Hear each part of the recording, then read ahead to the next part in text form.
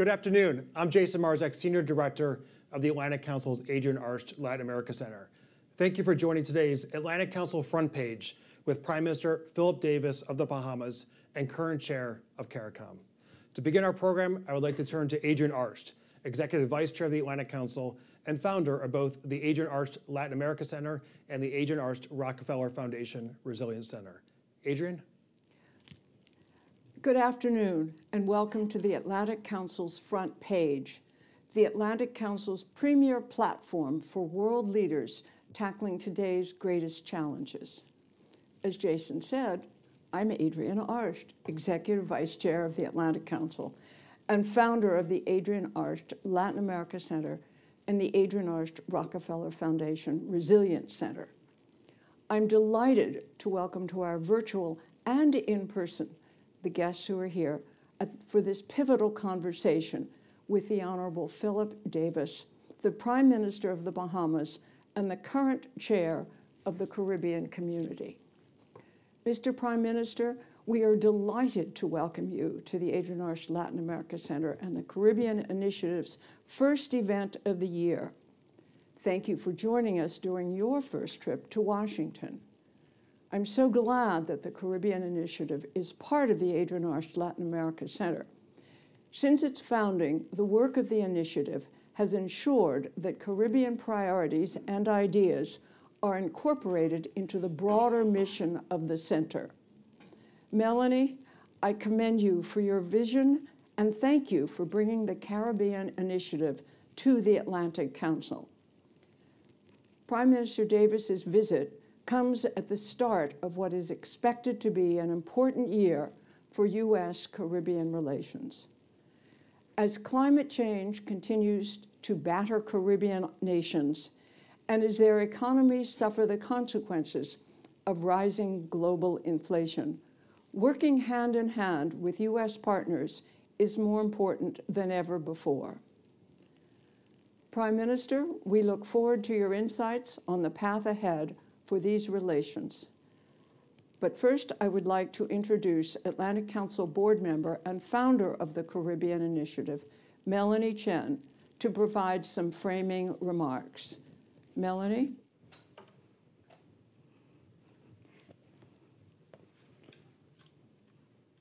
Thank you, Adrienne.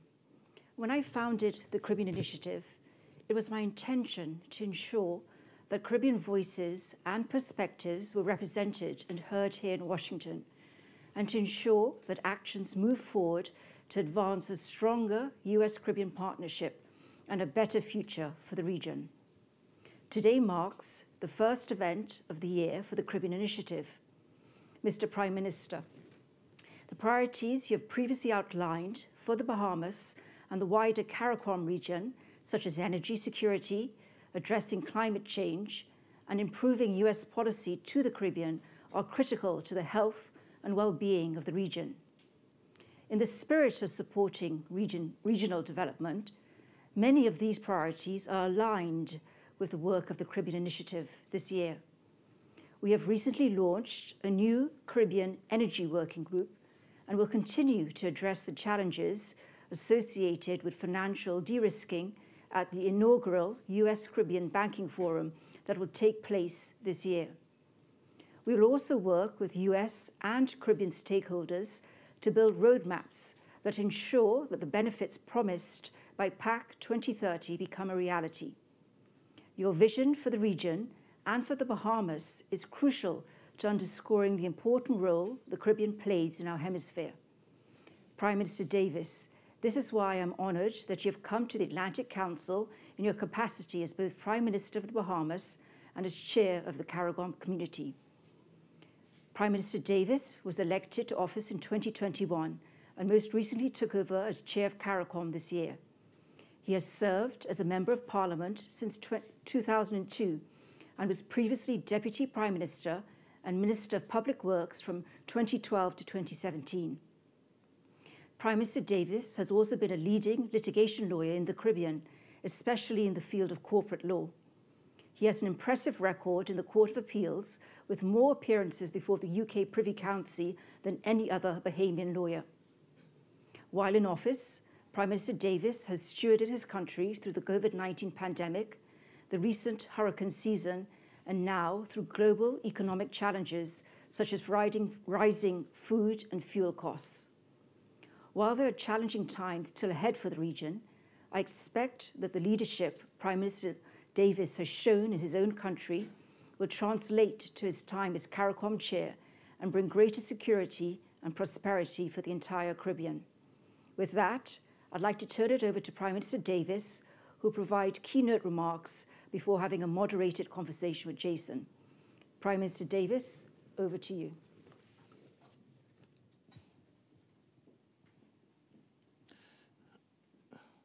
Thank you very much, Melanie, to Arlene, Jason, and to the wider audience here. First of all, let me thank you, the Atlantic Council, for all the work it has done in prioritizing strategic U.S.-Caribbean relations and providing us with this vital forum for discussing and developing solutions for our shared challenges. Within the global village, the U.S. and the Caribbean are neighbors, and the Americas represent our community. Neighbors looking out for one another is a key ingredient to a thriving community. Within our community of nations, effective bilateral cooperation will be an engine of change that will thrust us into a new era of regional prosperity and security. The Caribbean Initiative provides an important platform for solutions as we engage in regional challenges.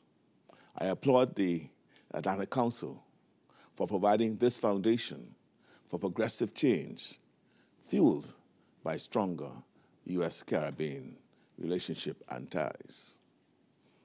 As we discuss various regional issues, perhaps the most pressing question that we must develop an answer to is, what will we do about climate change?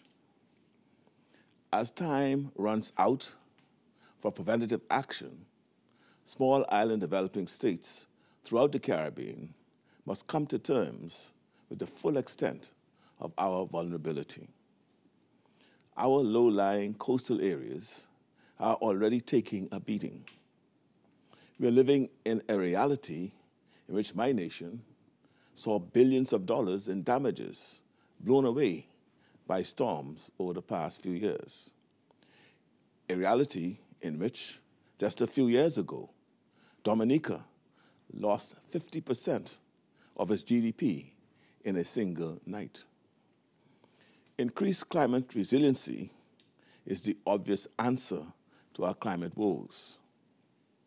But the financial toll taken by rising sea levels and stronger, more frequent storms make it increasingly more difficult to fund climate resilience initiatives.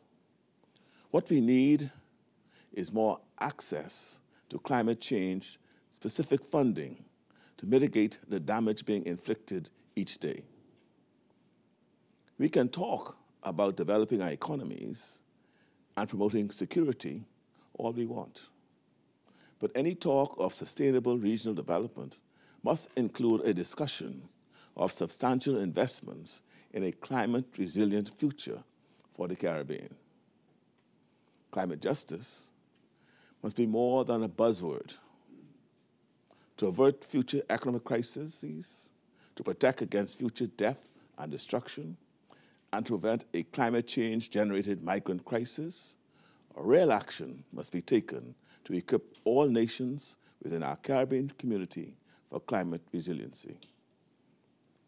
Of course, as we speak about climate resilient infrastructure, we must inevitably talk about regional energy security. We must first acknowledge that this is not a one-size-fits-all discussion. For example, the nations of Trinidad and Tobago, Suriname, and Guyana have fossil fuel reserves that will prove quite beneficial to their economies for some time. We are all at different stages in our energy production journey, but we can all agree that a move towards cleaner fuels and renewable energy are shared goals for the good of the region and the world. Across the Caribbean, countries are moving towards decarbonizing their power grids. The progress is slow, but steady. Some may say too slow. The major hindrance is the lack of resources. Even the wealthiest countries in the Caribbean do not have a fraction of the resources at the disposal of the world's developed nations. Greater regional access to funding in the form of loans and grants is essential. We must work closely with the US and international funding agencies to generate the necessary capital investments to make a future powered by renewable energy possible. As for US Caribbean engagement of this issue, greater investments in the Caribbean Energy Security Initiative is a good place to start to provide the necessary financial and technical support. Next to climate resilience, the need for more resilient agri-food systems looms large for the region. CARICOM's research suggests that as much as 57% of the English-speaking Caribbean faces food security issues. The region has seen across-the-board food inflation in double digits over the past 2 years. Global supply chain issues have elevated food security as a huge issue in our region. In the Bahamas, we are intending and we are investing over $100 million in food production and security in the form of climate-smart grants, land grants, research, and the provisions of infrastructural support through packing houses, abattoirs, and other public-funded facilities. Countries like Belize are investing in significantly boosting agricultural production. In St. Vincent and the Grenadines, the innovative OECS Agriculture Competitiveness Project is linking domestic farms to opportunities within the local tourism market. In Jamaica, their work continues to expand and diversify food exports. The Caribbean is primed to take big leaps forward in agriculture, but we need access to funding. We also need technical support and access to research. There are potential opportunities for investments to be explored, as capital is needed to aggressively expand many of these projects at scale. The $28 million provided by the US government through the Zero Hunger Caribbean Plan was a step in the right direction. Training sessions offered by the EPA have proven useful to regional stakeholders, and the advisory and the technical support of US aid has been invaluable. We look forward to the completion of the long-term action plan being developed jointly by CARICOM and US aid, which will provide a strategic roadmap for future food security initiatives. Across the region, financial inclusion has emerged as a major issue. The loss of correspondent banking relationships is a trend that is universally observed as international banks embrace leaner business models and prioritize profitability. The immediate impact has been on remittances, as sending and receiving money internationally has been made more difficult. The lack of integration with global financial systems is a major threat to countries like Guyana, Haiti, and Jamaica, which all have large diasporic populations across the globe. Each of these countries receive inflows from international remittances, which make up over 10% of their national GDP. For Haiti, for example, it is over 20%. Ultimately, this trend has negatively impacted the region's ability to trade internationally, and the resulting impact on the ease of doing business serves as an additional barrier to foreign direct investments. For many people, access itself is the issue. In the Bahamas, on some less populated islands, people have been left without a single commercial bank on the island. In response, we have embraced innovation as we facilitate the use of digital transaction portals and launched the world's first central bank digital currency. However, until these solutions see widespread adoption, the issue remains. There are millions of unbanked people in the Caribbean and Latin America, and a gender gap with women less likely to own a bank account. For many lower-income people, as well as small and micro businesses, cost is a factor. 60% of unbanked adults in Latin America and the Caribbean cite cost as a barrier to financial services. The Caribbean Initiative Financial Inclusion Task Force is a conduit for solving these persistent issues. We are supportive of the task force general recommendations to pool regional transactions to increase potential revenues for banks, as well as the need to bring smaller nations together with correspondent banks to build stronger relationships and develop country-specific solutions. Addressing the costs related to compliance with AML and CFT standards by creating uniform regional standards represents an opportunity to lower costs for banks while coming up with a fair and balanced approach to these standards. It is clear that there's no lack of challenges within this region, in our region. Fortunately, where there are challenges, there are opportunities. Before us, we have an opportunity to make historic advancements in regional energy security, food security, and financial inclusion, while ensuring that the progress we make is not erased in the long run by climate change. Our work can save lives and livelihoods as we build a brighter future for our community of nations. I thank you.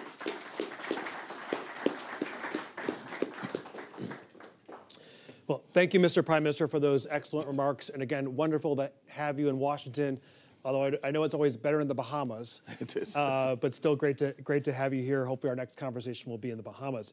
But this conversation, the priorities that you outlined just now, will go to the root of the conversation that we will now have, but go to the increased importance of the Caribbean and of the U.S. relationship with the Caribbean moving forward, which is, as you mentioned, why we started, why Melanie founded the Caribbean Initiative within the Adrienne Arsht Latin America Center. Over the course of the last year, we've seen a lot of attention from the U.S. government. We've seen the Biden administration frequently noting over the course of the last year that they were in listening mode with regard to engagement with Caribbean leaders, and that listening mode has led to a number of advancements that we've seen over the course of the last year, from the announcement of the U.S. partnership to address the Climate Crisis 2030, otherwise known as PACC 2030, which is geared toward energy and climate resilience, and so we'll talk about that in a few moments. But we also saw a number of Caribbean other heads of state and heads of government. We saw 5 heads of state and government travel to Washington for bilateral meetings with U.S. officials. And so as we enter 2023, the question is what needs to be done and what more can be done to move some of these issues forward. So I want to engage a conversation with you on a few of the different topics that you raised, from energy to climate change to economic growth. But first begin, you met, I think just a couple hours ago, with Vice President Harris.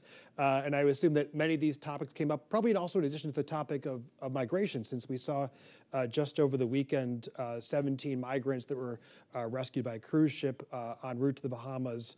And we've also seen over the course of the last year, the number of Cuban migrants to the Bahamas significantly increase. Can you start with a readout of what you're able to share, of your readout of your conversation with the Vice President, and also what you are hoping for insofar as follow-up from that conversation? Yes, we had a very fruitful and engaging conversation on a variety of topics those topics were geared to, first of all, have collaboration, cooperation between our countries and the Caribbean, firstly, and secondly, to see through some of the initiatives that we have been talking about for far too long. Mm-hmm. As I would have mentioned back at the Summit of Americas, nature abhors a vacuum.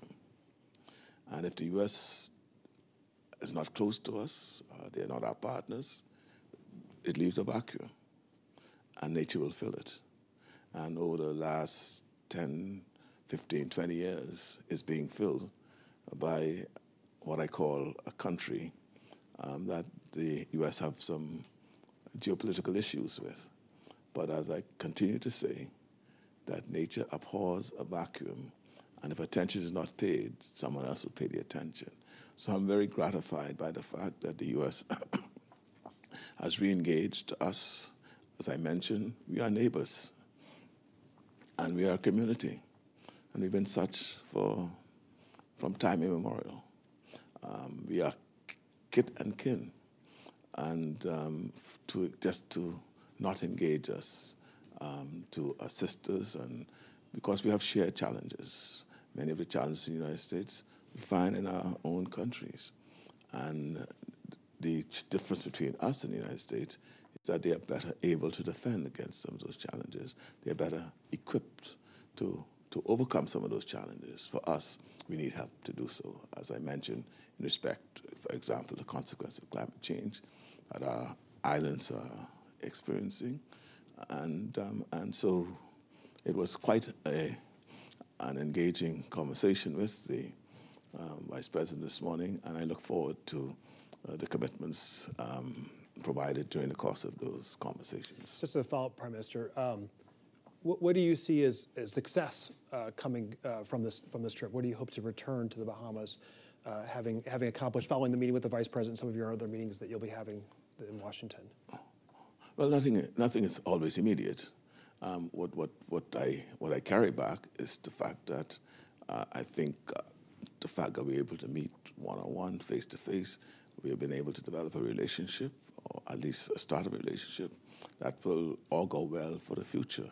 We were able to commit to each other, working together, collaborating together to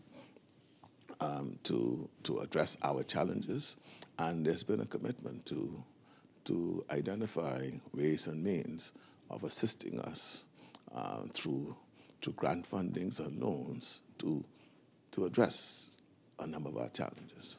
I know a number of people in our in-studio audience here are also working very hard to address and advance that relationship. I want to turn to a couple of the different topics that you mentioned in your remarks previously: financial inclusion, climate issues, energy.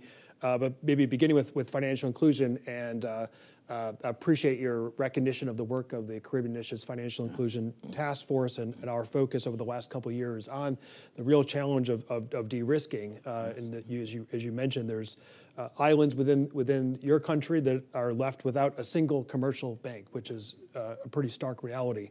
Mm-hmm. As we look to this year, we're also planning on launching at the Atlantic Council, our Caribbean Initiative, a U.S. Caribbean Banking Forum to further elevate solutions to address financial de-risking. One thing we've seen, though, is we've seen also the extent to which perceptions about offshore banking and financial centers, how those perceptions affect decisions. And Mr. Prime Minister, you're seeing this again following the arrest in the Bahamas of Sam Bankman-Fried as the world's eyes turn to your country. What steps is your country taking to work with U.S. regulatory bodies following this connection to the Bahamas? And what are some of your lessons moving forward? Well, the FTX challenge is nothing new. There would have been collaboration between our regulatory bodies, between both countries before in other similar instances where banks collapsed back in the day, and major international, multinational companies would have collapsed, and we would have cooperated in that area. The difference here is that we're in a different space, the digital space. Unfortunately, we do have a legislative regime that is in place. Our regulatory body worked very closely with the U.S. regulatory bodies in all these, in various matters. They collaborate very often in matters of concern that's cross-border issues. And so when the FTX issue arose, it was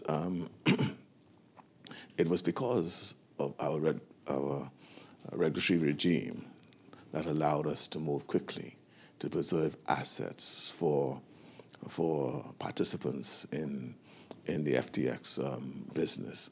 And we were able to move quickly, more quickly than even the U.S. And I dare say that perhaps our regulatory regime in respect to this space is probably more modern than the U.S. And so you would have found that the CEO that was appointed after the Chapter 11 filings eventually had to come around to accept that what we were doing, what we had done, was appropriate and perhaps has saved the day for many of the investors in the FTX. But we continue to work with our regulatory partners around the world to ensure, because at the end of the day, the regulatory regime is to keep out bad actors, to protect investors, and to ensure that the integrity of our jurisdiction maintains its property. Well, thank you for that. One of the points you mentioned in your opening is the loss of correspondent relations is additional barrier to foreign direct investment, which is something that we've heard consistently over the 2 years of our financial inclusion task force. And as we look to 2023, looking at how do we help to either prevent further de-risking or to bring new financial relationships, and both, frankly, to the Caribbean. From your perspective, what strategies are you and other Caribbean leaders taking to address this issue? And at the same time, what kind of support, what would you like to see from the United States to help to further address this incredible challenge that I think oftentimes flies under the radar screen, but is so vital to your country? Yeah, part of the issue is that governments could only do so much. We could help regulate, and we could help set the stage and the atmosphere to make it profitable for banks to operate. They're all private sector entities, and unfortunately, their bottom line is what they are most concerned about. The common good usually suffers because of the targeted and aggressive approach to ensuring that your profit margin rises. I think one of the strategies has to be to instill in the banking corporate world, their obligation to the common good, and that profitability is usually tied to how well all around you is doing, and all around you could only do well if you are concerned about the common good. And so our strategy is to seek to talk with the private bankers. In the Caribbean, we've been talking about pooling resources because again, when you look at the size of the Caribbean, in our country, we have 400,000 Bahamian citizens, but of course we have a large segment of residents who are foreign, who live in the country. But if we could persuade the institutions to pay less attention to their profit line and pay more attention to the common good, and at the same time letting them recognize that the common good will improve their profit line. Oh, and it goes back to your point and some of the issues we've been working on pooling transactions as well, right? To have greater reward and elevate the reward to mitigating the risk. Let me, in the interest of time, let me move on to energy and then have an opportunity to talk climate as well. Partially due to Russia's war in Ukraine, the cost of energy has significantly risen. And for Caribbean countries, this has been particularly challenging as most CARICOM members are import dependent on meeting their energy needs. Recently, our Caribbean Initiative and also the Atlantic Council's Global Energy Center, we launched the first phase of our Caribbean Energy Working Group, which will prioritize solutions that support regional energy security.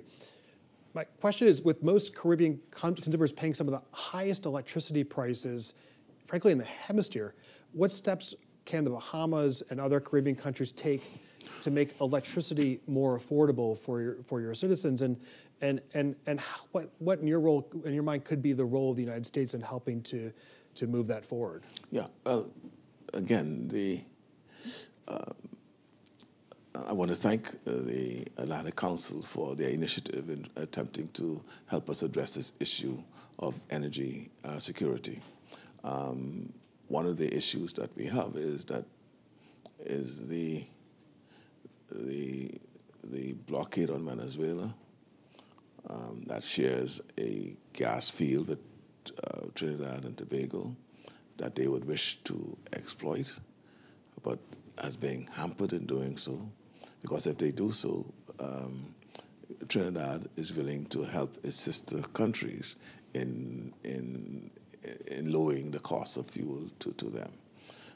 But I think the alternative energy is the answer because it has been found, it's been said that to develop an oil field is much more expensive than putting up a solar farm. But again, for countries like ours, it's still the cost. While we are taking care of our debt that's associated with climate change, which we have to, and at the same time looking after the needs of our citizens, we have to pivot to alternative energy like solar that I'm attempting to do.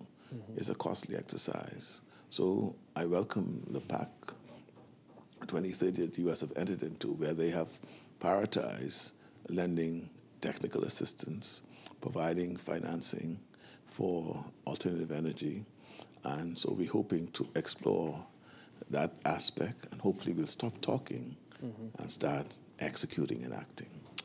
Thank you. Well, let me shift to PACC 2030 and shift to policies, to U.S. policy for future regional development. And PACC 2030 is, I think, probably one of the greatest successes of the Sum of the Americas was the announcement of the PACC 2030, and the first time for quite some time that you have a dedicated U.S. policy to helping the Caribbean countries in what is frankly one of the most or the most important issues. And we will be launching a working group this year dedicated to supporting the implementation of PACC 2030 here at the Caribbean Initiative, the Adrienne Arsht Latin America Center. And continue to also raise the importance of the regionals. They'll help to continue to raise the importance with U.S. stakeholders. You mentioned in your comments beforehand about the importance of more access to climate funding. You mentioned the importance of a climate resilient future.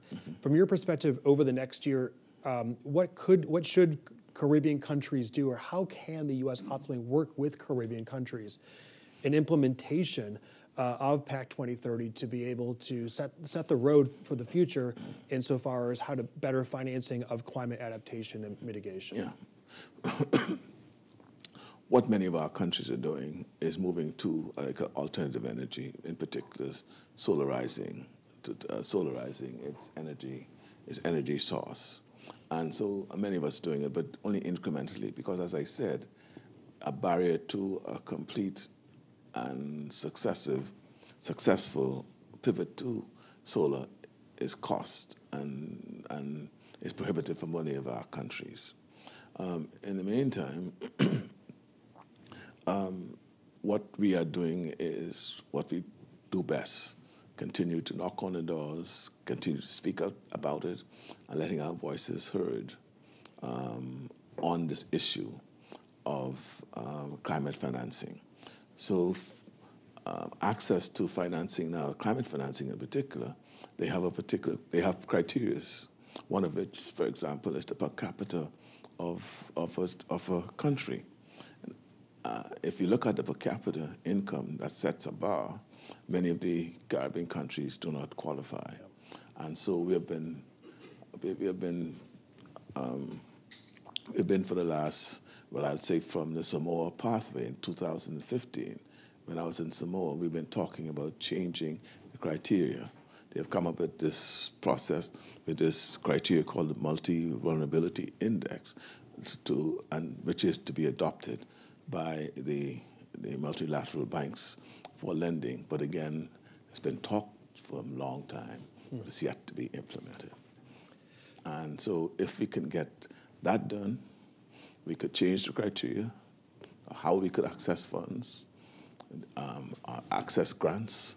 That no doubt will be able to help the Caribbean along the way.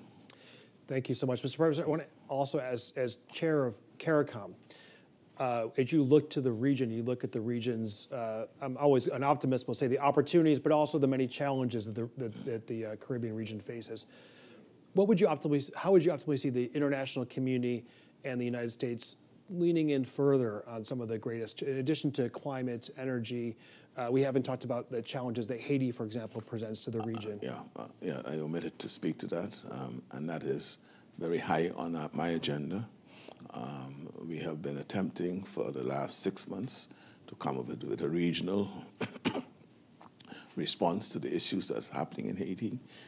I've been in conversations with the U.S. and Canada, and it is this. I host within the next 3 weeks CARICOM heads. The Prime Minister of Canada is likely to be with us, when we hopefully will be able to craft a response. But that it is truly a challenging issue, particularly for the Bahamas, because we are in what I call the migratory route to the United States, and many don't get there. They just stay right in the Bahamas. And again, with our own meager resources, we are called upon to respond both compassionately to that crisis, and at the same time, we have to balance that with what's happening in my own country, because they get a bit phobic over the issue of being overwhelmed by persons who are not from our country. And so that's a balancing act. But Haiti is an issue. We feel that the challenges in Haiti has to be solved.